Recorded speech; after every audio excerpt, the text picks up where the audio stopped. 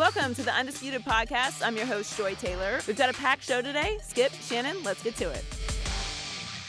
Welcome to Undisputed, live from Los Angeles. I'm Ebony K. Williams here with Skip Bayless and Shannon Sharp. Good morning, fellas. Thanks for having me. Thanks for coming out. Oh, man, it's nice to be on the West Coast with you. Yeah. How you doing? So, Ebony, you have a law degree, you've served as a public defender, and nobody needs public defending more than this man and his opinions. So please feel free to try to help him or save him today because he needs lots of help. I will do my best. All I'm going to say is, Ebony, if you got to watch him, he's slick like an eel. Just watch him. I think y'all both give as good as y'all take, man. He's always Like an up to electric eel, Yeah, right? okay. Yeah. How you doing? You enjoy your time off? Yeah. Yeah. Just been getting ready for you. Mm-hmm. Say, likewise. You guys both look fantastic. Thank you. Thank you. So Ice Cube and Hall of Famer Gary Payton are both going to be in studio with us later today, but we're going to start with LeBron James. Now, LeBron was swept by the Warriors a little over a week ago. Now he's 3-6 in the finals, so all eyes are on where he'll play next. Now, his former teammate and Hall of Famer, Shaquille O'Neal, said LeBron's objective should not be chasing championships. Shaq said, quote, LeBron's book is already set. He's probably trying to get 4, 5, or 6 rings, but it doesn't matter. He's a legend, so he's set. So I got to ask you, Shannon, do you agree with what Shaq is saying here? Should Bron not be chasing rings? I strenuously disagree with Shaquille O'Neal. You know Shaq. I know Shaq very well. But Shaq was playing on a different set of metrics than what LeBron is. Skip, at that point in time in Shaq's career, there was no way he was going to be able to crack the top 3 big men. If you just say big men, Wilt, Kareem, Russell. However you want to stack them. Kareem had 6 MVPs, 6 finals. Russell had 11 and 5. Wilt had 4 and 2. So by any metric, there was nothing he was going to be able to do to change the narrative. Except for eye test. What did your eye test tell you? He was dominant. Yes, thank you. He was dominant. Now, was his move as dominant as the sky hook? I don't know if there's ever been a move more dominant than that. 38,000 points says no. I hear you, but just quick point, I've never seen a more dominant offensive force than Shaquille O'Neal. It wasn't pretty to watch, but go ahead. Skip, I feel people should allow other people to set their own agenda. Skip, they say you should accept no one's definition of your life. Well, let me take it a different step. Let me take it a step further. An athlete should accept no one's definition of his career. Because at this juncture of his career, what was Shaquille O'Neal, Skip? He was a complimentary player.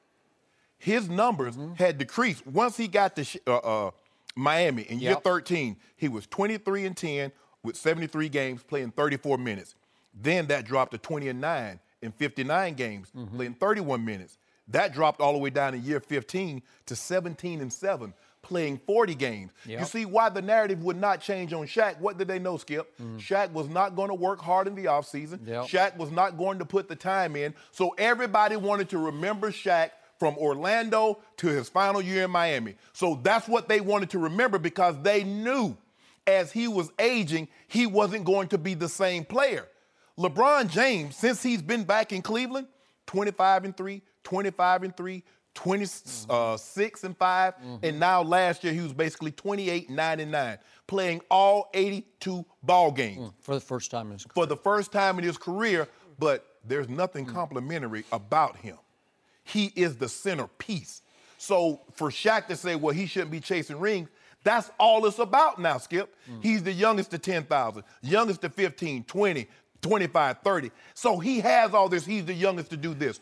What else is there for LeBron than to chase rings? The stats are going to come.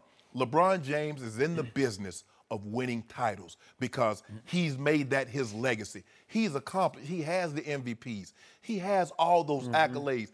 How many times he's been Eastern Conference Player of the Year a week? How many times he's been to the All-Star game? How many All-Star MVPs does he have, Skip?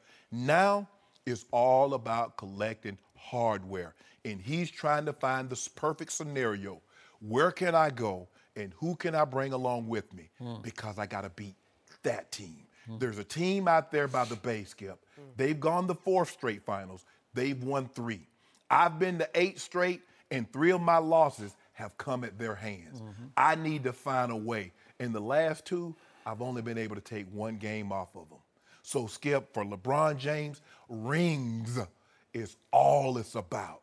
And I strenuously disagree with Shaq because they're in two different parallels. Shaq, everybody wanted to remember that block of time, basically, from when he came into the NBA with Orlando in his last year with the Lakers. Yep. But after that point in time, Skip, his career started decline. The numbers, the level of play, and the minutes. So this is a whole different variable for Shaquille O'Neal. So I strenuously disagree with your take. I got you. And I do agree with your final point. Those last 3 years, that was age 36 in Phoenix and then 37 in Cleveland, which was LeBron's last time around in Cleveland before he went to Miami, and then age 38 in Boston. Shaquille O'Neal was just an eyesore. He was a shell of himself. He was a very sad, out-of-shape sight, just clinging, hanging on, and if you want to call that chasing rings, I think he was just sort of chasing the end of his career. Right. He's chasing a pay. Skip, the teams he was going, you thought Phoenix, you thought Cleveland, you thought Boston at that point in time, Skip, was going to go, come on, for real, Shaq? Nope, not for real.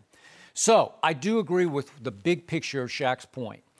LeBron's career, his legacy, has been forged in the eyes of those billions of blind witnesses out there led by LaShannon Sharp across from me because you've already decided he's the greatest ever, right? You have already told me, for the record, that he's better than Michael Jeffrey Jordan. Yes. And a lot of people agree with you out there, again, blind witnesses who have no perspective at all on who Michael Jordan was or what LeBron really is. So that can't be changed, right? That's forged. That's in concrete. But that's also on the flip side. There's also those blind witnesses that are in Michael Jordan's corner. No matter what LeBron does, he can go to 3 more finals and win them all and be all of a sudden he's 6-6. With 12 appearances, 10 straight.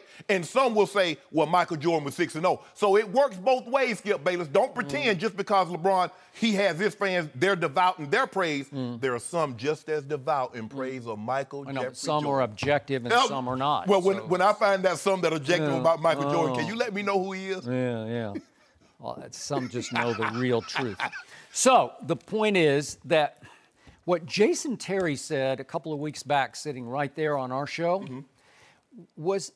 had a ring of truth. He was saying that he thinks LeBron's going to retire. Do I believe he's going to retire? I don't. But the more I thought about what he said, there's a case to be made that LeBron can't really improve that much on what he's already done, because I can also argue with you he can only hurt his legacy as he tries to chase rings, right?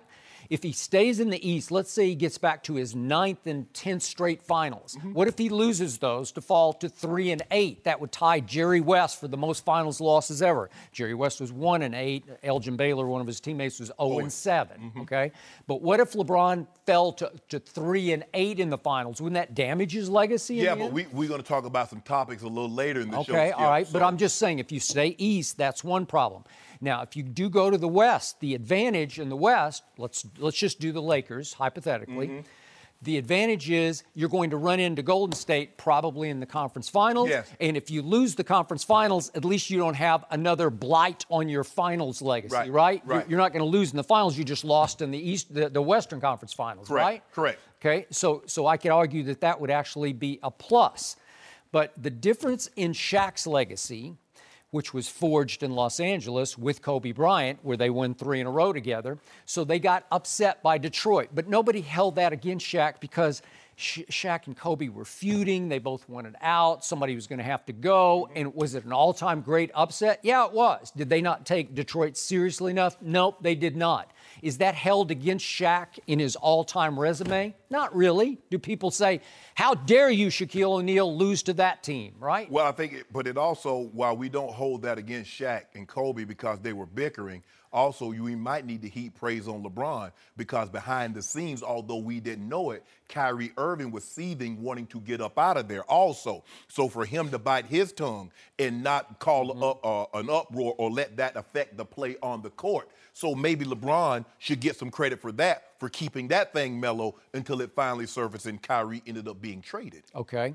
So to me, in all objectivity from this side of the table, it appears that LeBron also has some tarnish to remove from his legacy that Shaq did not, because LeBron did suffer the meltdown in that last go-round, the first time around in Cleveland against Boston, which his owner accused him of quitting in that semifinal loss to the Celtics in the Eastern Conference.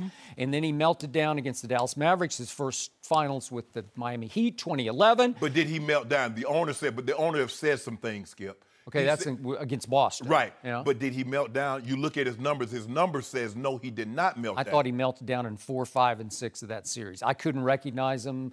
And again, his camp put out all kinds of excuses about what was going on in the locker room. Well, in Game 6, he had 27, 19, and 10.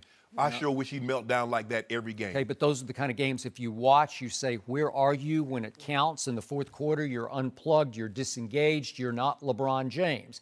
And then he clearly, in 4, 5, and 6, melted down in the NBA Finals, the first go-around with the Heat. I'll give you that. Okay, and then this past Finals, I'm sorry, but he really melted down after regulation ahead of overtime of Game 1, and you can make a strong case that he quit on his team because he just threw in the psychological towel and said, I don't think I'm even going to shoot for the first 2.5 minutes of overtime, during which they fell behind by 7 points. Then he took 4 half-hearted shots, 0 for 4, and effectively the finals ended in Game 1 because it was clear to his team that he just didn't think he was good enough to beat Golden State by himself, quote unquote, and that was the end of those finals. And those are blights, those are tarnishes on a resume. So you can also argue that Shaq didn't have to chase to undo things. Because Shaq wasn't going to be able to catch Kareem. He wasn't going to be able to catch Russell's 11. He wasn't going to get 3 more MVPs to catch Wilt in that aspect. But here's the thing. Shaq did get swept in the finals.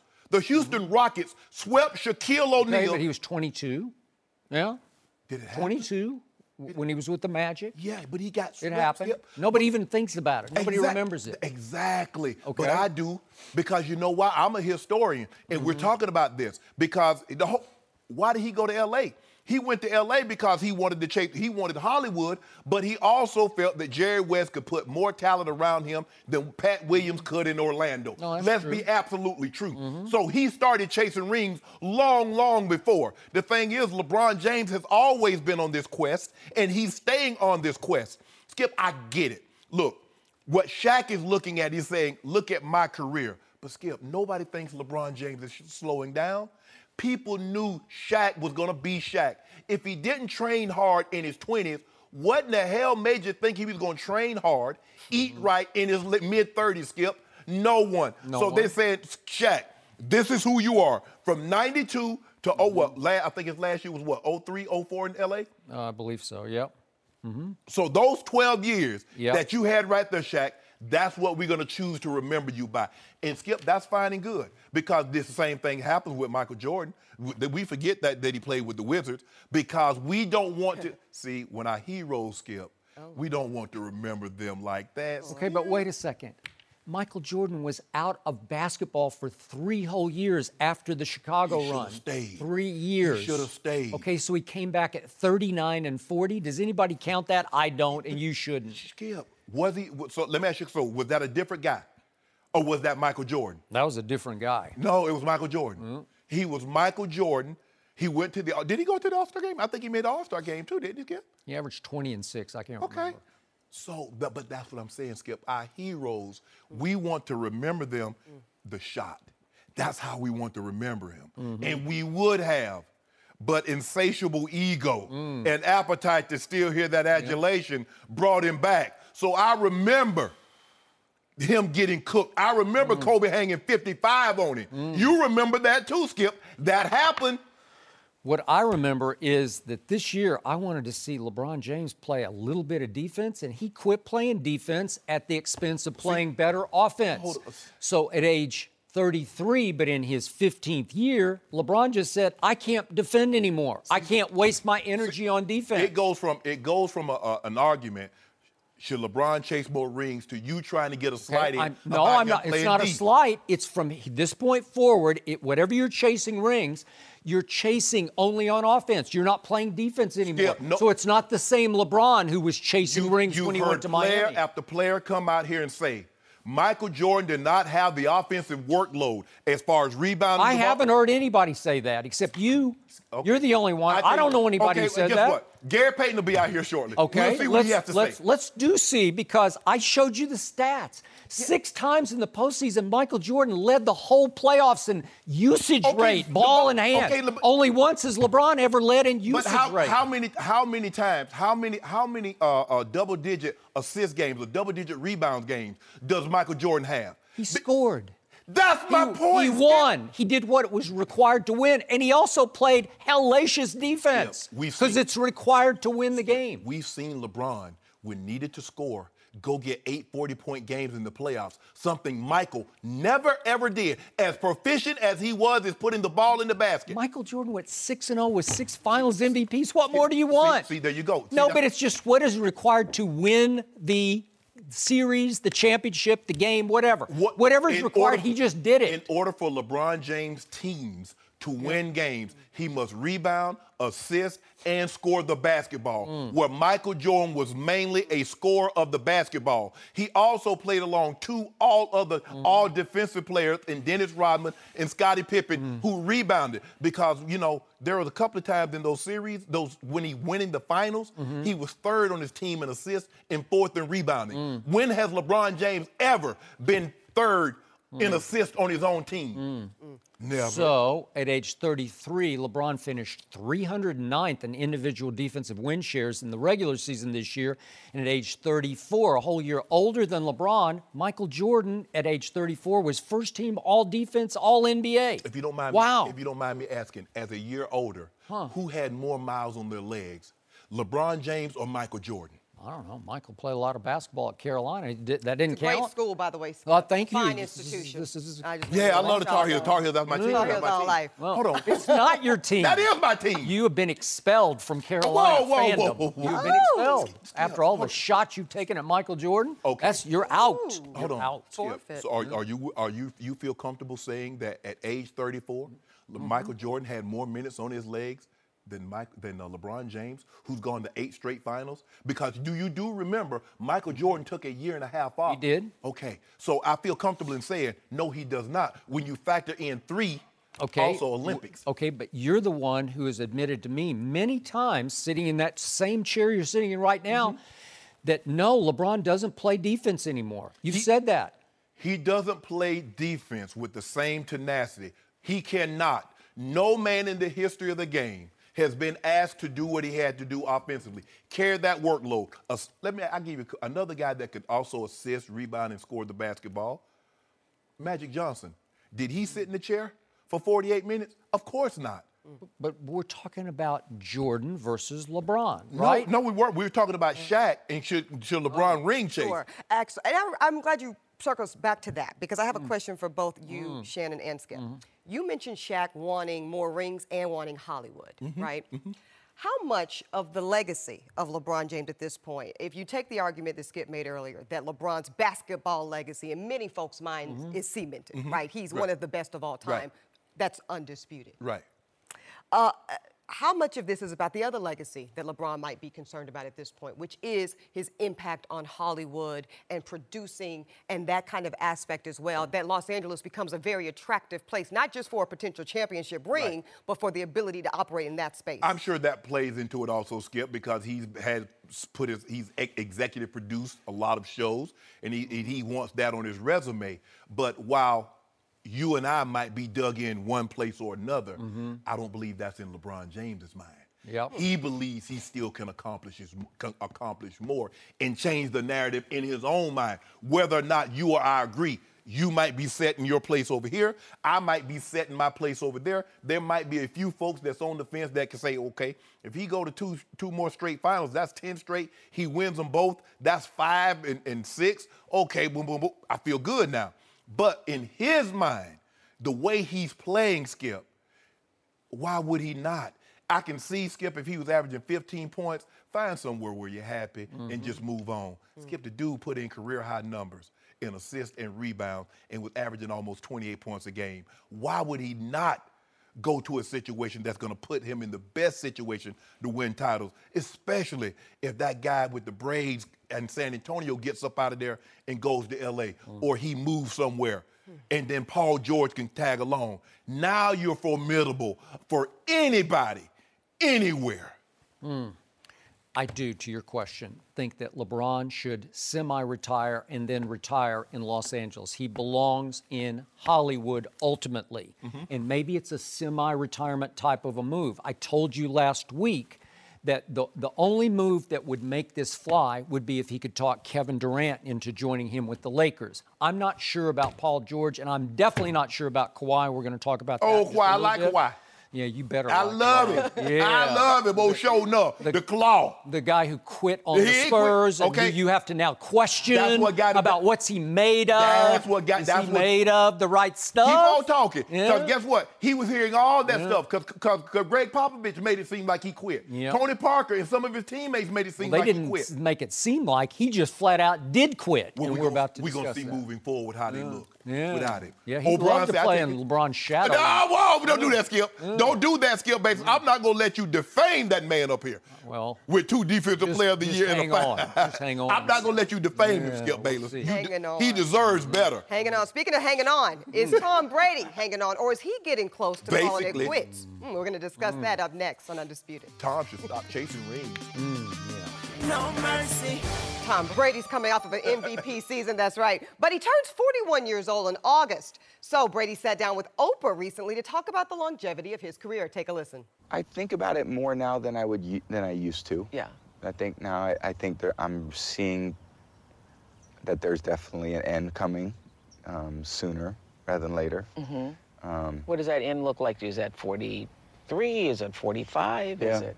As long as I'm still loving it. As long as you're loving it, you're going to do it. Yes, so, as long as I'm loving the training and the preparation and willing to make the commitment. But it's also, I think what I've alluded to a lot in the docuseries was there's other things happening in my life too. You know, I do have kids that I love. How adorable. And I don't want to be a dad that's not there driving my kids to their games. And, you know, I think kids, you know, my kids have brought a great perspective in my life, you know, because kids just want the attention. You better be there and be available to them. Okay, Shannon Sharpe, he won't put a number on it, but he's talking about family and his children. What exactly is Tom Brady telling us right there? I've never heard a guy speak so much in the last month, month and a half, maybe 2 months, Skip, and say absolutely nothing. He said nothing. He said absolutely nothing. Oh, I think about it more now than I normally do. Well, how long are you going to play? Well, as long as I'm still loving it, I still love to compete, I still love watching all this, so I'm just going to go on. It seems to me, Skip, he's more hell-bent on proving Coach Belichick. You're not going to run me off than he does playing. He says, well, you know, there are other things that are important. I do have kids, and I don't want to be one of those dads that's not driving his kids to practice. Tom, you're already that dad. Unless is Giselle expecting and we don't know about? Maybe he's about to have some more kids, and he'll be able to drive those to practice. Skip, he's already missing soccer practice. He's already missing recitals. Giselle, his wife, is already driving the kids to school. What in the hell is Tom talking about he doesn't want to miss? Do you understand, to be that level of great, to be that level of player, what you have to miss and how selfish you must be and the type of partner that it takes to understand that in all your selfishness, they're taking on the role of mom and dad? Does he understand that, Skip? I think he does. So don't give me that. Don't tell me I don't want to be the guy that's not driving my kids to practice because you're already that guy. Because guess what? When you wake up and go to work, the kids are not on their way. The kids haven't even gotten up yet. So while when you're at work in that meeting room and you're hitting that clicker, so either your wife or someone that's the help, they're getting the kids ready to go to school. They're driving them to school. Skip Bayless, he has said absolutely nothing. 43, Oprah asked him 43, 44. First of all, you notice, Ebony, he doing a lot more talking now. On them old TV 12 and them old books, he coming out with something. He doing a lot more Tom Brady. Yeah, he all of a sudden, he wants to open up and give us a glimpse on the inside of what old Tom Brady's like. You ain't fooling old Shay Sharp. I know what you're up to. Yeah, but he doesn't just do a little Fox interview or an ESPN interview. No, He does Oprah. Yeah. He's big. Yeah. Huh? He's Tom Brady. No, what he's trying to do is trying to reach a different demo. Because a lot of the people that watch Oprah aren't necessarily football fans. Skip, come on now. Oh, you can't. I'm too big. Hey, I'm too big of a cat to be played with like a cat. You can't fool those say sharp. So Really? I know what he up to. Okay. But he said nothing, Skip. I believe he's more hell-bent on trying to prove Coach Belichick, you're not going to run me off. I'm going to play as long as I want to. So if you think you're going to run me off by trying to keep Jimmy, Jimmy's gone. There is no threat here for the very foreseeable future. And I got the one guy in my corner, you don't. The guy that signs your check and my check likes me more than he likes you. So I ain't going nowhere. Well, I agree. In the grand scheme of things, he said virtually nothing. But in Tom Brady speak, he said a lot because he used to say absolutely nothing, and now he's starting to turn up the heat on Belichick. Just little by little, just dropping hint here, hint there, hint here about, well, maybe it'll be sooner than later that I will retire, because clearly it became clear to him at midseason last year that Coach Belichick had cut bait with Tom Brady, wanted to run him off prematurely in Brady's eyes in favor of Jimmy Garoppolo going forward this coming football season. That sooner was now. That was now. And so battle lines were drawn, and Belichick lost that battle. Now, I don't know if he's going to lose the war ultimately, but Tom Brady's ready to go to war by dropping hints. Well, maybe I'll do this, maybe I won't, just to make them sweat a little bit, make Mr. Kraft sweat a little bit about what is his plan? Because remember, a year ago, he was just flat out saying 45. 45, I'm going to play till 45. Now, I don't know. Could be this. Could be that. Sooner than later. You know, hey, my kids are getting on up there. And what's Tom Brady proving, fellas? I want to ask you both. Is this about rings? He's got 5 Super Bowls. What does a 6th Super Bowl do for him, if anything? He said either you believe he's the greatest or you don't. I liked what he said about when he was asked, do you like being called the greatest? And he said, no, because I'm still doing it. I'm uncomfortable with that. And I'm going to read a quick snatch of that quote that kept going, which is your worst nightmare. But he said, I still feel like there's still more to be accomplished. I still feel like I can be better, be a percentage better. I still think I want to go out there and compete and play with a bunch of 22-year-olds. It's still a lot of fun. Well, that's the Brady I know and love, and I think at heart of hearts, that's still Tom Brady. He still is having fun playing football. At one point, at age 35, you weren't having fun playing football anymore. I have fun playing football. I have fun in meetings. Well, that's what I'm saying, but the whole process of what was required to prepare for the football and prepare your body, which was starting to betray you because you played a different position than he plays, and he's able to get away with some things you were not able to get away with physically. But here's the thing, though, Skip. Him playing, him getting another ring, how does he get those 3 losses off his resume? Because we're talking about LeBron James and his legacy already being cemented because of those 6 losses. So how does Tom Brady undo? So if he goes 6, so that's 6-3, does that change anything? Because Joe is undefeated.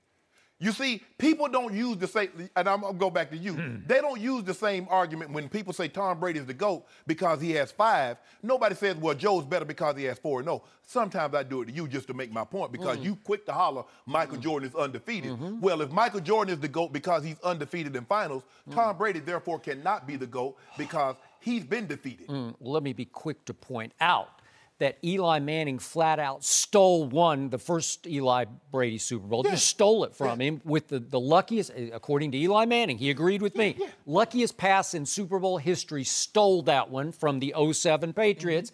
And then last year, all Tom Brady did at age 40 was win the MVP and then throw for a playoff record 505 yards. You throw for, no one's ever thrown for 505 yards in any playoff game in the history of the league, and he did it in the Super Bowl. And when he came to my restaurant, you know I got a restaurant, all I sell is wins and ales. And I had the champagne, the Ace of Spades waiting for him. That big old playoff performance that he put up, he was still had the best seat in the house, drinking champagne with an ale. Skip Bayless, but also wait a second. Tom Brady would never come to your restaurant to begin with. He would not.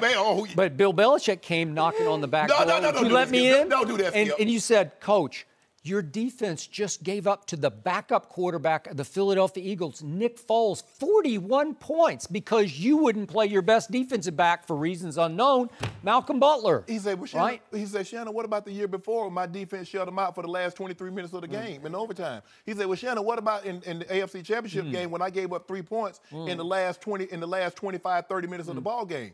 What was Tom doing then? Okay, but Skip, how about this? I'll put it to you like this. I think also Tom doing some of the things that he's been doing, not no TAs, Skip, it's one thing to say, you know what, I'm going to stay away. But he didn't stay away quietly. He stayed away publicly. He's on the back of a camel in Qatar. He's throwing a football on a yacht in Monaco. So basically he's saying, okay, and I'm going to play as long as I want to. I agree. In the process of me playing long as I want to, your way, I no longer endorse. That is correct. I'm going to do it the TB12 method way. Yep. So the key interview wasn't the Oprah interview, but it was the one he gave to Jim Gray back on April 30th. Remember, right here in Santa Monica, not far from where we sit right now. And that was to Jim Gray, probably the only interviewer he really trusts because they do a weekly hit on, I think, Westwood One Radio during the football season, remember, on the pregame show. And Jim Gray asked him, just to reiterate, to remind people, do you feel appreciated by the Patriots? And do you think you get the appropriate gratitude from the organization? And Tom said, I plead the fifth. Was that not the strongest thing he's ever said? Yeah, of course. And then Jim Gray asked him in conclusion, are you happy? And Tom said, I have my moments. You have your moments?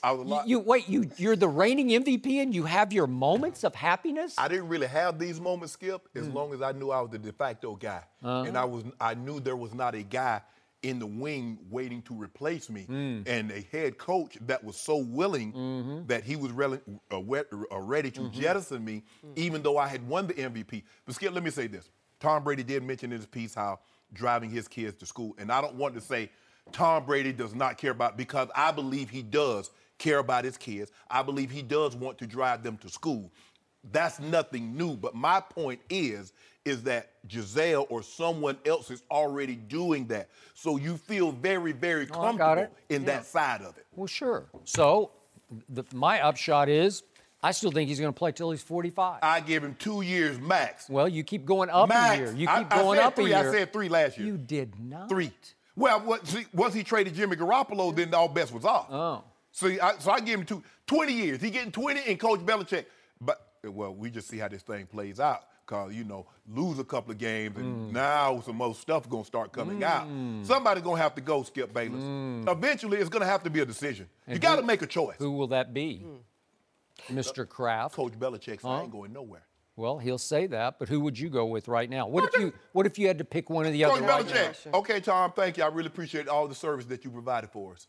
So you would give up 3 more shots at winning Super Bowls with a potential MVP? That guy in favor of that coach who didn't play Malcolm Butler for 1 snap in the Super Bowl? That coach, really? He picked Tom Brady. Oh. Tom Brady ain't picked I'm not sure he picked him. He picked him. And anyway, all those guys that's come and gone, they've won without him. So I know what he can do. He can find me some more players. I trust him to do all the grocery shopping. Yep. You go find a quarterback like that. He can find him. He had one in Jimmy G. He had him in Jimmy G. So you think Jimmy G's going to be as good as Tom Brady? He don't need to be as good. Coach Belichick said, I just need him to win one to show y'all. Yeah. Competing legacies? Is that what I hear y'all talking about? I'm not. He is. No, well, this is what this boils down to, Skip Bayless. You know this. This is always what it's been about. It's not good enough to say we right. It's always got to be Batman and Robin.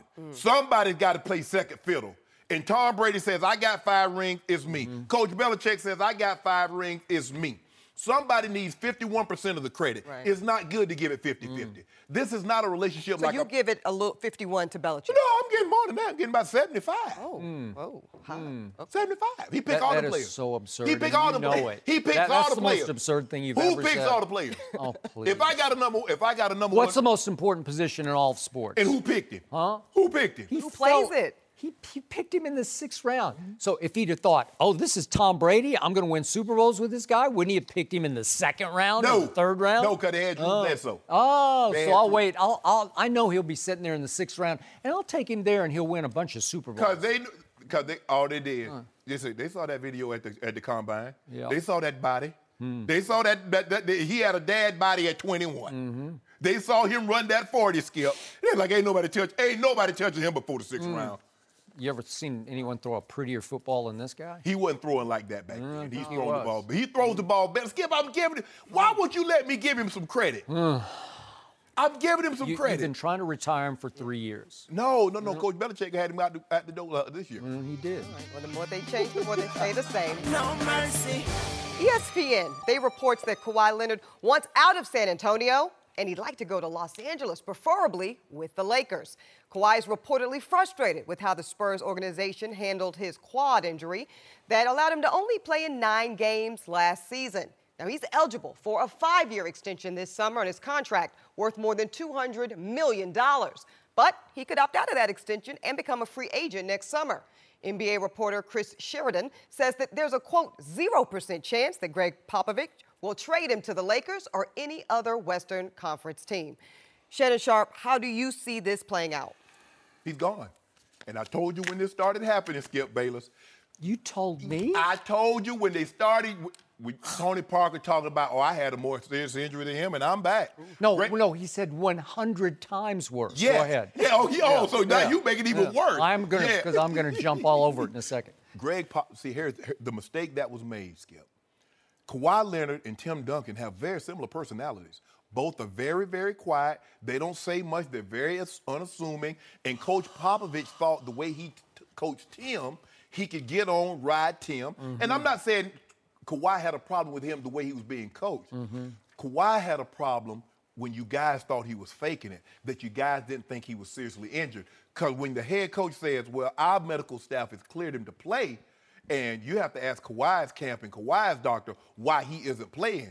And Tony Parker says, my injury, as you so eloquently laid out, was 100 times worse, and I'm back. And then they have a team summit. They bring Kawhi in there. Kawhi looking around like, wow, I mean, my mom here, is it Mother's Day? I mean, somebody I hadn't seen in a long time.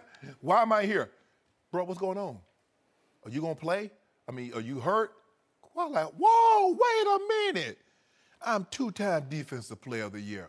I'm 2-time first All-NBA. I'm Finals MVP.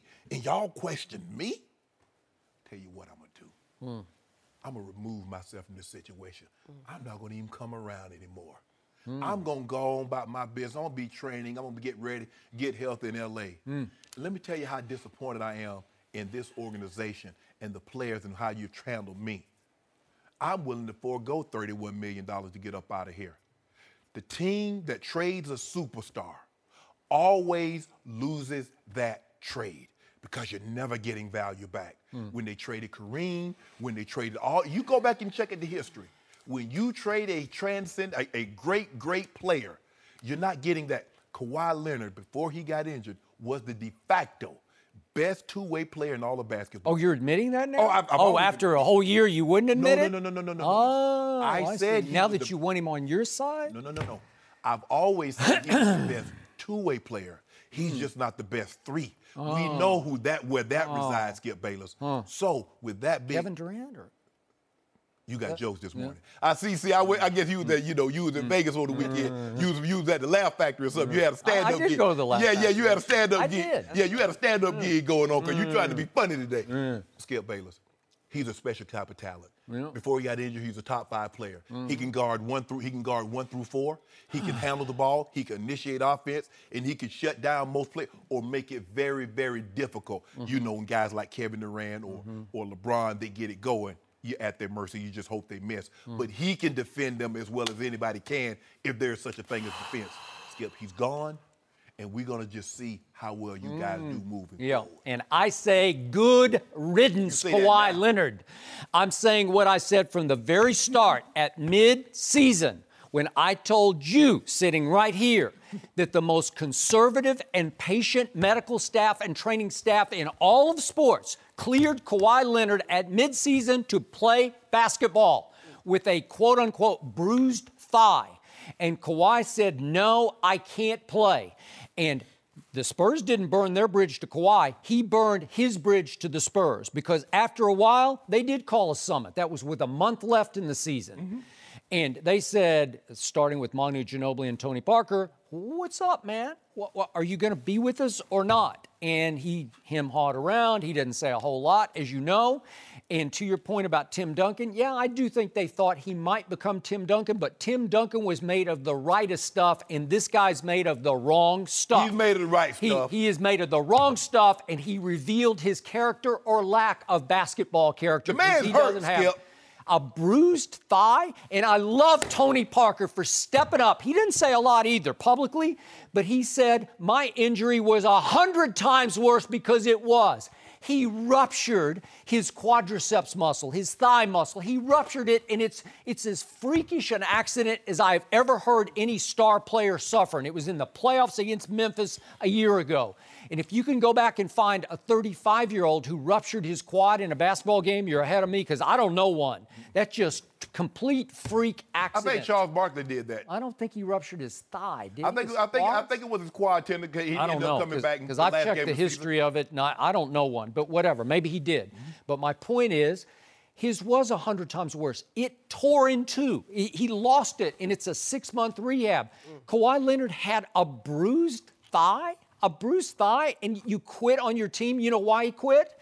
Because the expectations of trying to live up to, for the first time ever, preseason MVP predictions. Chris Broussard sat right here in this seat and predicted that Kawhi Leonard, for the first time, would win the MVP this year. Remember that? And Kawhi crumbled under those expectations and under the new expectations for him to become the face of the franchise, the Tim Duncan for the Spurs. He's not that guy. He is a number 2 star. He was great in the shadow of Duncan, Ginobili, and Parker. That's how he sneaked in and won the Finals MVP. But if you make him the guy, if you make him the centerpiece, the focal point, he crumbled under that pressure, and now he wants out to go to the Lakers so he could play in the shadow of one LeBron James and maybe in the shadow of Paul George.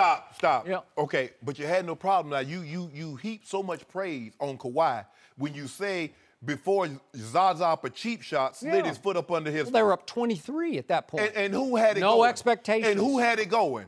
Kawhi all was of cooking. them had it going. Kawhi was cooking. Oh, please. Well, if all of them had it going, why would when Kawhi left, they end up losing by double digits when they had a 20-point lead? And at that point, everybody said, well, wait a minute, maybe he is what I'm saying he was. Maybe he's that guy. He's that guy. And then when everybody said going into this year, he's that guy, he fell apart and quit on the San Antonio Spurs. He wants no part of that. Question about appreciation. Skip Bayless, I heard you earlier in the Brady conversation mention when Brady was questioned about the Patriots appreciating him for the quarterback that he's been to the organization, he pled the fifth.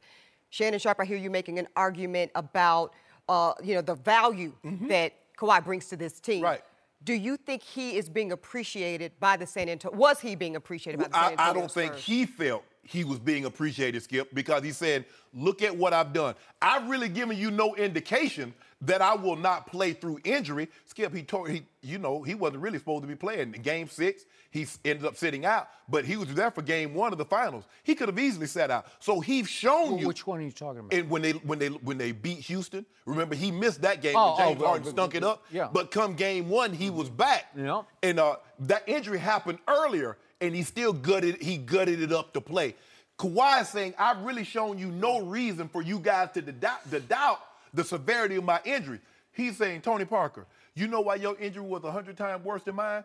Because I'm 100 times better player than you are. So any injury that you get. He's not saying that. Yeah, that's what he's saying. Because he wasn't 100 times yes, he was. When Tony was right, he was the best point guard in basketball. Better than that? Oh. He never been the best point guard. Yes, he Chris has. Paul and what you call him? Chris Paul and Darren Williams said, no, he's not. No, there was times he was uncoverable, unguardable. But what about Kawhi? Well, Sure enough, had it going. Finally, when the spotlight was brightest, he melted. He said ain't no sun in San Antonio. And guess what? Now it's Lights interesting that reports have it that the Lakers and the Clippers here in L.A. are starting to say, well, maybe he's injury prone. No, ain't nobody saying that. Yes, they are. I tell you what. Tell R.C. Buford to call Magic Johnson and see how many pieces he can get of that young nucleus and see if Magic thinks he's that. To that point, I laughed at the report that Ebony talked about. I think it was the Chris Sheridan report about Coach Popovich would never trade. I think Byron Scott said that last week on ESPN. Coach Popovich should never trade him with the Lakers. Timeout. Coach Popovich doesn't have final say on trades. R.C. Buford, the best general manager in basketball, and he's shown that over 20 years. Yes, I'll give him that. He's that guy. Yes. It's his call. And you're right. If the Lakers come with the right package, you don't think he'd take it? Yes, he would. But here's the thing, Skip. This is really in Kawhi's court. Because nobody's going to give up all those centerpieces without a commitment that he's going to assign long term. Yep. You'd be a fool to give up, let's just say any centerpiece is going to be centered around Kuzma and Ingram. We know that. Okay, if you what if you get Lonzo, Kuzma, and Ingram? Would you take that? I'd take that for Kawhi. See, that's the kind of deal RC would pull off. You might get 2 of the 3 in the draft. Why not 3? You just said you'll never get equal value. I'll take that as equal value. I'll do it. Oh, and if LeBron, if Magic's on the phone with LeBron, we got this. Paul, yeah, I get this up. I get it up. Oh, absolutely. Yeah, this is why I'm betting on R.C. Buford far before I'm betting on Kawhi Leonard. As a matter of fact, I'm packing bags for him. Are you? Yeah. Okay, I'll take those 3 kids right now, and we'll go forward and see what happens. And we'll beat the brakes off. You might for a year. No, for at least 3 years. At least 3 years. I don't know. At least 3. Skip, do you think an organization is fair if they question Kawhi about his dedication and commitment? Yes, absolutely, because he's been injury-prone his whole career there with dubious injuries, like minor injuries, and they would have let him sit for 19 games. After a while, enough is enough. He made $19 million last year for doing virtually nothing. I think that was a pretty good year for Kawhi. I know a guy that cost himself $180 million by trying to be tough and play through an injury. One little Isaiah Thomas. Ask him if he had it to do over again. And the Boston Celtics was saying how hero worship he was. And they showed him on the video monitor. They did. And guess what happened? He'll never see that payday again. Kawhi Leonard say, hey, I might not get 219, but I'm going to get 180. Okay, well, good luck next year to you and your Lakers. Yeah, that's how it's going to be. We don't need no Lakers. LeBron and Kawhi, and LeBron's going to be saying, Kawhi, what's wrong? You hurt again? Guess what? You can't play again? Hold on. He's played with Kevin Love and he's played with Dwayne Wade. Both of those guys have suffered a lot of injuries in the process of playing with him. So LeBron knows what it's like to go it alone. Well, he may be going alone next year. No, he ain't. Word on the street, though. The Cowboys are looking to surprise some people in the NFL next season. We'll debate it. That's up next. Surprise. No mercy. All right, today it's another great day of World Cup coverage here on FS1. Guys, it's been a really great tournament so far, right? So far. So far, so good. Shocking upset yesterday, Mexico over Germany, 1-0. But to me, it wasn't that shocking because Mexico has routinely underachieved in this tournament. And I think Germany was there for the taking, ripe for the taking. I'm not counting out Germany from this point on, but I am looking at Mexico as the team on the rise in this tournament. Skip. Iceland tying Argentina. Yeah. Lionel Messi is on Argentina. And he got blocked in the PK again. He did. They might need to start thinking, I understand he's great, but sometimes, Skip, the greatest player don't shoot the free throw in the technical foul. So you might want to think about letting someone else take that PK instead of Messi. And also, Brazil being tied by Switzerland. Skip, they're known for watches and chocolate. You can't tie that behemoth, Brazil. Brazil, you can't let that happen. So let Kyle Korver shoot the free throw, not LeBron. No, see, there you go. See, you own it. All right, guys, we're going to get back to the NFL now. The Cowboys, they missed the playoffs entirely last season. Listen, they lost 2 of Dak Prescott's targets in Dez Bryant and Jason Witten. But Dak, he's still feeling good about things. He says that the new guys can really be some playmakers and that they're going to, quote, be out to surprise a lot of people. Shannon, do you like Dak Prescott saying that he plans to surprise them? No, absolutely not. Skip, you're worth the most. You're the most visible franchise in all the world. Can you imagine, since we were just talking about soccer, football as it's known across the world, can you imagine Cristiano Ronaldo say, you know what, Real Madrid, we're going to surprise some people this year? Well, how would that go? Aaron Judge for the Yankees, we're going to surprise some people this year. Skip Bayless? How would that go over? You play for the Dallas Cowboys. Everybody loves the Cowboys, Skip. And Dak Prescott talking about, we're going to surprise some people. Really?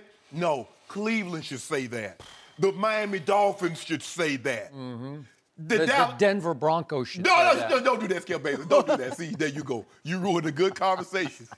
Skip, you can't say this. You're the quarterback of the Dallas Cowboys. And you're talking about we're going to surprise some people. A franchise that's worth over $5 billion. More people recognize the star in the silver and blue than Real Madrid, FC Barcelona, PSG, the Yankees. And you got your starting quarterback saying, we're going to surprise some people.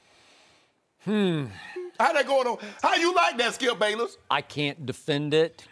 All I can say is what a difference a year makes, because 1 year ago today, nobody was talking about the Cowboys surprising anybody. They were talking about the Cowboys winning the Super Bowl, right? Yes. And then this happened. The worst Cowboy offseason I can ever remember in all my years as a Dallas Cowboy fan, going back to the 60s. Because they had the most blah draft I can remember. They were all too quiet in free agency. As you remember, they missed out on Sammy Watkins. I guess they were in that derby, but that's what the report was. But does Jerry ever miss when he decides he wants somebody? No. Nope. And he missed on Sammy Watkins. And we've had player after player in trouble. Terrence Williams, bizarre incident with the crash car and the electric bike. I don't know what it was. And now David Irving is suspended again for 4 games to start the season. The potential monster who is David Irving. Isn't that 5 consecutive years they've had a defensive starter to start the season on a suspension list here? It is. Yet, of all the non-moves that happened, one move did happen. And I told you from the start, as in the end of the regular season, one thing had to happen for the Cowboys to have a chance next year. And that did happen. Jerry Jones cut bait with Dez Bryant. And I still can't believe he did. But he did. And by the way, Dez is still unsigned as we speak. I think that's not a ringing endorsement of Dez's skills at this age, right? So they did that. And they still have Dak and Zeke. I question their maturity levels, maybe, right? I mean, okay, Skip. He brought a water gun that was a symbol of something else. They went to the party. I mean, what's wrong with? I mean, he's shooting a bunch of commercials. The sponsors, they love him. I still love him, and they still have Dak Prescott, who is at least Brady-esque. I'm not saying he's Tom Brady, but he is Brady-esque. And he did have, he had the 3rd best QBR 2 years ago and the 4th best last year, so he plummeted all the way to 4th. And Zeke will be on a mission to get even with the league, just the way Tom Brady was on a mission after his 4-game suspension, you remember, after Deflategate. If you don't mind me asking Skip Bayless, in his 2nd year, Tom Brady led the Patriots to a Super Bowl. If I had to say, okay, who has more talent? The Dallas Cowboys in year 2, year 3, or the Patriots? Tom Brady's 2nd year. More talent overall? Overall. Well, you told me that he had one of the greatest coaches ever, and I got Jason Garrett, right? Maybe you said he does have the greatest coach ever, right? Hold on. I'm using your argument against you. I've been trying to tell you that for the longest time. LeBron James has yet to play for a Hall of Fame coach, but that's none of our business, Ebony. Wait, I'm just asking you just about a this. second. In year 2, did Tom Brady's running back get suspended for 4 games? No. 6 games, I mean? 6 games. Antoine Smith. I mean, you had him. Interesting. This is what's going to be surprising, will be surprise to no one. Ezekiel Elliott will be carrying the football an awful lot. When Ezekiel Elliott is in the lineup, no team runs the football more than said Dallas Cowboys. Okay. So I don't know what you think about that, but I'm telling you what the offensive coordinator and the head coach thinks of it. So who potentially will have the best offensive line in football next year? Maybe the Dallas Cowboys. Y'all potentially had it last year. What happened? Okay. Well, there were some injuries to the left tackle, who's simply the best run blocker in all of football. He can make a case he's the best tackle in football. Yeah, okay, so he was gone for 4 crucial games without Zeke. You said his back holds up all year? Okay, I don't know, but what if it does? And they added Cameron Fleming from Tom Brady, his right tackle, who played some left tackle. So you have a quality backup, if not a better right tackle. Lyle Collins moves to left guard. Uh-oh, Shannon, you in trouble? What have we seen from Ty Smith over the last couple of years? Dominance. An injury that keeps him out of a game. Now all of a sudden it's keeping him out 2 games. Now it's 4 games. Now it's 6. I mean, I don't know, Skip. I'm not an orthopedic. But I can tell you what, backs don't get better with age. I do know that.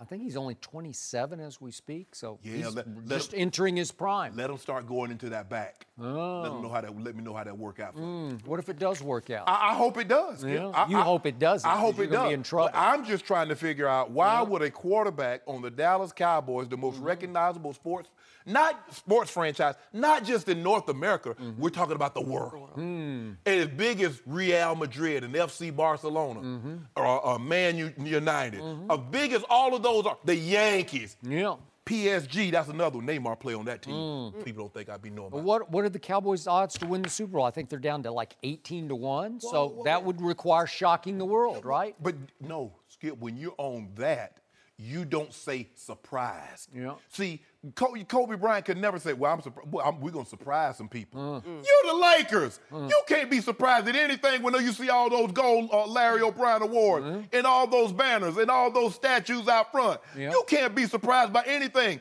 You walk in the Cowboys Stadium, you got 5 rings, and you see all the Hall of Famers, from Randy White to Emmett and Michael Irvin and Leroy Jordan and all those guys.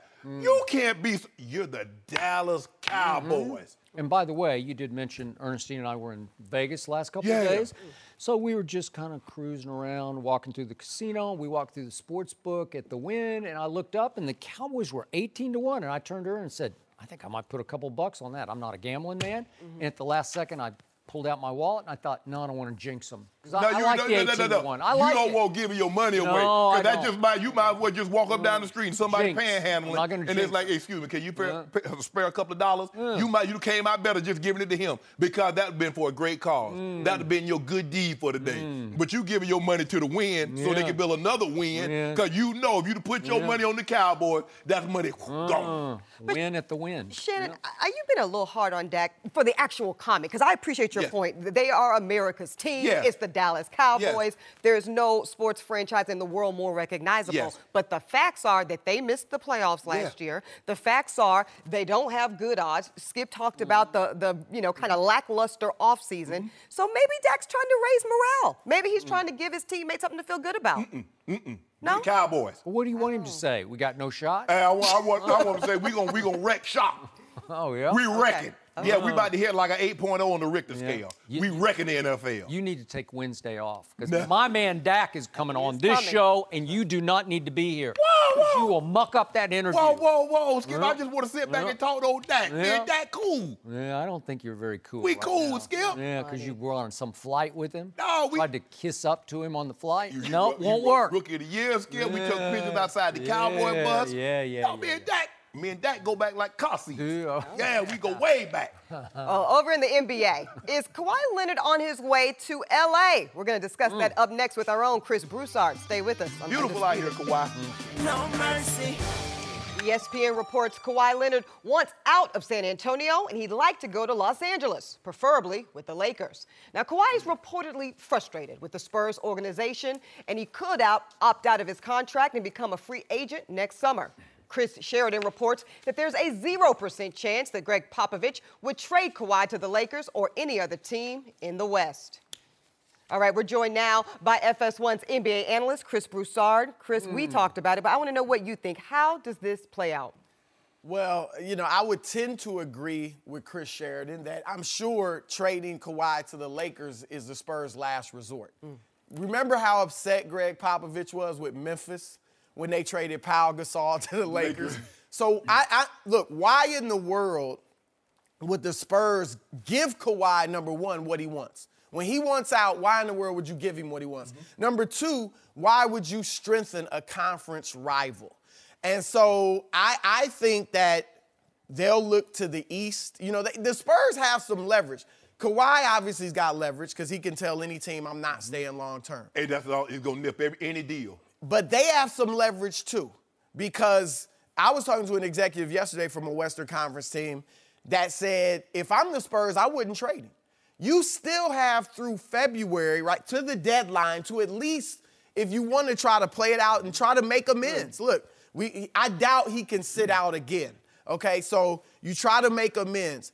If that doesn't work, if you do that, guess what? What if the Lakers go out and sign LeBron and Paul George? Now they no longer have the cap room to go out and get Kawhi. So he can't say anymore, I'll just walk to the Lakers as a free agent. Then you can trade him wherever you want because he can't stay with L.A. So, look, here's the thing, too, with Kawhi. If I'm him, I get wanting to be in L.A., wanting to be at home. You're from here. But, man, I think Boston and Philly are both better options. And I know that his uncle, who's advising him, Dennis Robertson, is close with Kawhi or Kyrie's dad. And, look, I don't know. I have no idea how Kawhi feels about playing with LeBron. But I know that his uncle has heard whatever horror stories Kyrie had that led him to want out of Cleveland. Denny Robertson has heard him. Now, I don't know how that affects Kawhi or even Dennis, whether he would want him to play with LeBron. But I know he's heard those stories. And if Kawhi and Kyrie are tight, and I don't know that they are or not, why in the world wouldn't you stay in Boston and build something there where you're in the East? You be the favorites, even with Philadelphia. You be the favorites for the next several years. You got a great organization. I think he needs to look there. Or Philly, too. If he went to Philly, he'd be the veteran they need. He'd be the first or second scoring option. And he could be viewed as the guy that gets them over the top. So, but look, obviously you're looking at LeBron, Kawhi, and Paul George if this works out for the Lakers. But I just don't know why the Spurs would play ball with that.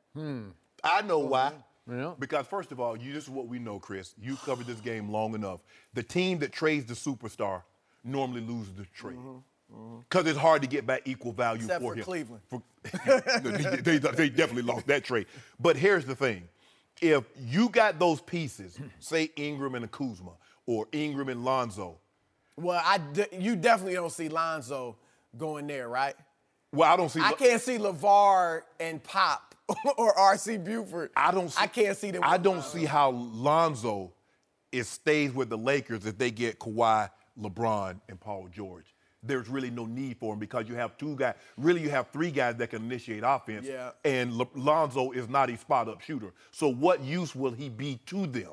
So with that being said, yeah, sure, he could go. But I think LeBron James is on the phone right now with Kawhi.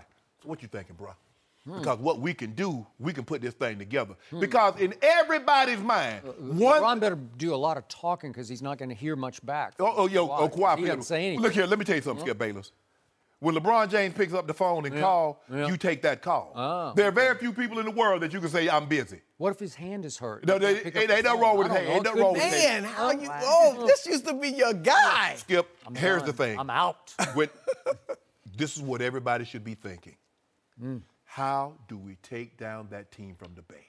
I'm not worried about no Eastern Conference. Sure. I'm not worried about no Western Conference. I'm worried about how do we beat that Big Four. And this is a big start. Because I tell you what, if those three guys link up in L.A., we're on a collision course. And I don't just like my chances, I love my chances with the Lakers. I would love them more if you got Kevin Durant to come to L.A. with LeBron and weaken the Golden State Warriors while strengthening the Lakers. We want them strong. That would really We want them strong. Would you like Kevin Durant and LeBron in L.A. better than those three in L.A.? LeBron, Kyrie, or Kawhi, and Paul George? Yes, because I don't trust the two complementary stars in the biggest moments. I don't trust Kawhi. No complimentary star. Stop saying that. He's not a superstar. One. He is not a superstar, and you know it, and I know He's it. He's a superstar. You got to admit. Whether he doesn't have a superstar backbone, like basketball backbone. He got exposed this year. But do you think that's... You know what? I've used you. You were one of the first to say he is going to win the MVP. Yeah. You predicted that. He crumbled under those expectations. He crumbled for the first time under the expectation of, you need to become Tim Duncan, not in ability or performance, just in stature. You need to take this franchise over. And he crumbled. He had a bruised thigh, and he played 9 games with it. Are you kidding me? He quit on that team. But you said that team, Skip.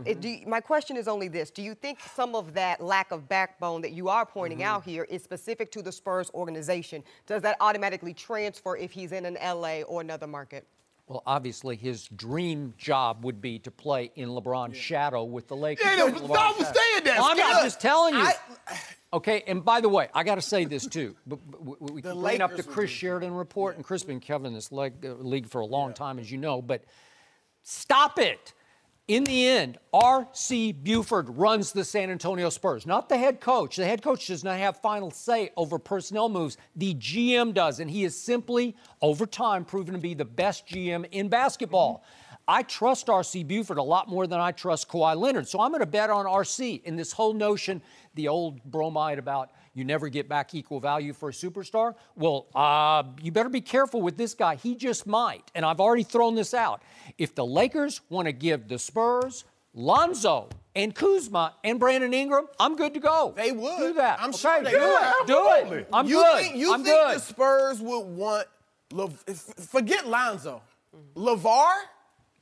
I think Greg Popovich would want Lonzo, though. He would love Lonzo. I think he'd like Lonzo. I just think I cannot see LeVar Ball in San Antonio. And I'll say this, Skip, I think LeVar can't see LeVar in San Antonio. Right? That's true, too. You're right, RC. And look, I think R.C. Buford in the Spurs front office overplayed their hand. Because, I've talked to people around this situation. A week ago, Kawhi's camp, they were ready to meet with Greg Popovich. And the whole thing was going to be about what they wanted to hear was why, when we met with you and the Spurs, everything was good. We're meeting, you're on board, we're going to New York, you're sending trainers with us to New York. We're saying, let's not play this out in the media, let's not talk. And then a week or two later, I see stories with anonymous sources saying there's tension between Kawhi and the organization. Kawhi began feeling like the Spurs are two-faced. And then a couple days ago, a few days ago, the story comes out that Kawhi's going to have to convince the Spurs that he's worth the Supermax when they meet. So now he's like, this is one more thing. That's why he cut the meeting. Okay, a month ago, if I'd asked you the most respected organization in all of pro basketball, you would have said the Spurs. Yes, and it's the same as the Patriots. We've seen leaks coming. Like, now, both organizations, you see things breaking down. You're right. I would have said the Spurs. And I have respect for RC and obviously Pop and those guys. But in this situation, historically, there are certain types of guys that just have not been Spurs guys. Duncan and Robinson, David Robinson, were unique. They were.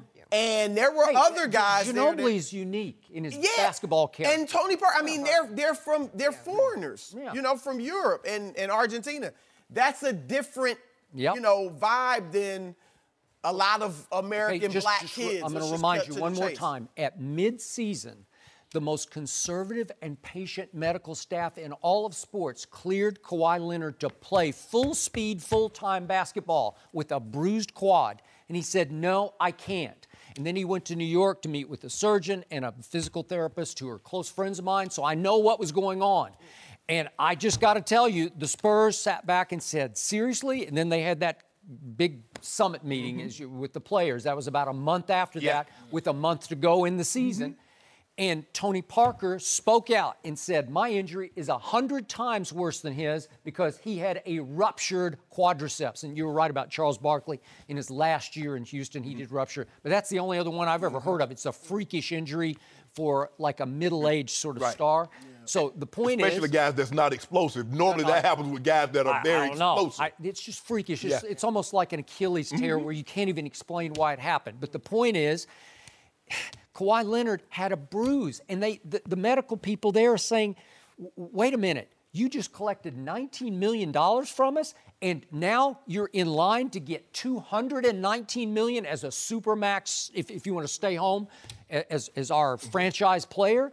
And they're saying, we can't trust you enough to bet $219 million. I wouldn't do it. And he's saying, you know what? I don't care. I'll take $31 million less. He's going to have to. See, Kevin Durant and LeBron James can do that because they're making $40, $50 million off the court. Kawhi Leonard is not making that kind of money off the court. So for him to say, you know what? Forget it. I'm up out of here. Because, Tony, first of all, Skip, Kawhi Leonard is very respected, too. He doesn't say a whole lot, but you can look at his personality and tell he'll just bottle it in. And when he blows, he's blowing up out of town. See, you can't coach him. And I know his personality reminds you of Tim Duncan. Quiet, very stoic. They're not rah-rah. But Coach, Skip, think about it. Coach Belichick coaches Tom Brady the exact same way he coaches everybody else. Yeah. Pop thought he could coach everybody the same way. Well, Kawhi is a different kind of cat, Skip. The guy got the same car, Chevrolet Blaze or whatever kind of truck it is, for 15 years. He ain't bought anything new. The dude still got cornrows from the 90s. So you could tell he a different type of cat. So what may sway somebody one way is not going to move him in the other. So, Skip, you had to be mindful of how you handle him. So he looks at them and say, you guys think I'm faking. You guys think I'm lying. Yeah, but remember, Tim Duncan was the rock. Oh, of yeah. Kawhi's a pebble. That's what he is. Start to do this, Skip. No, he's a pebble that's going to be haunting y'all. All right. I let him haunt. Skip, but also, we got to stop because the doctors say this. Look, there have been things that sometimes baffle some of the greatest doctors. Because I go to M.D. Anderson and, Sure. See? I go to the Mayo Clinic or I go to M.D. Anderson in Houston. Yep. Well, they came, with Mr. Sharp, you okay? Nah, something wrong with me. I know me. This is not your body. I know what you're telling me. I know what you went to school to train and study for, but I'm not right. Kawhi says, I understand, guys, what you're saying, but I'm not right. So the Lakers better be careful. No, Lakers, don't be careful. Right Plunge, Lakers. You don't mind if he goes to the Lakers? Not at all, especially if I get those 3 back. Oh, you can have him. You can have him. You can have him. Have him. Do it. Bye. Do it. Bye. Thank you. Give me a couple of years and we'll be right there with you. Hey, give me a couple of years. We're going to have a couple titles. O'Brien going to go to 10 straight finals in a row, win them. Wow. He's going to beat the Golden State Warriors with Kawhi Leonard and George Paul. Got him. Got him. I'm going to put some money on that. I'm going to put a whole bunch of money on You take Golden Right back State. to the win. There you go. There you go, Skip. No mercy. Thanks for listening to the Undisputed Podcast. I'm Joy Taylor. We're back again tomorrow morning at 9:30 Eastern.